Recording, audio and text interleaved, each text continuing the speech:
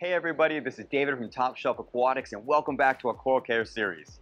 In this video, we're going to be talking about Favias and Favites.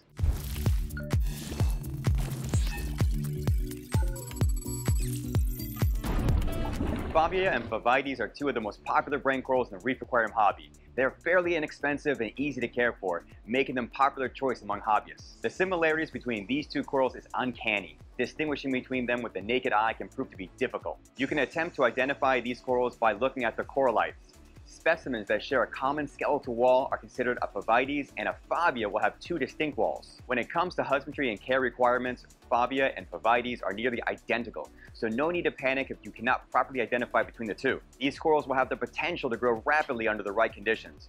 Low to moderate flow and lighting is preferred. Favia and Favites are known to be aggressive when placed within a close distance of another coral, so be mindful when finding a suitable location. Allow for at least 2 to 4 inches of space between species.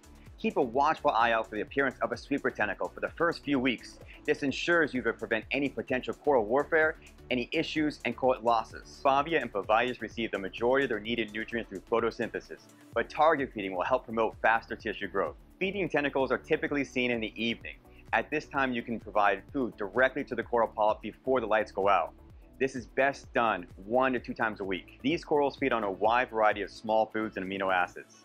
Some of our favorites here at Top Shelf Aquatics are aquavitro fuel, PE mysis, calanites, and benefits. Favia and Favites are popular, often inexpensive, and easy to care for corals. Their multitude of coloration patterns range from simple to extravagant and ornate, making some types highly desirable and sought after by collectors of all types. Thank you for joining us at Top Shelf Aquatics Coral Care Series. I'm David, and we'll see you again on our next episode.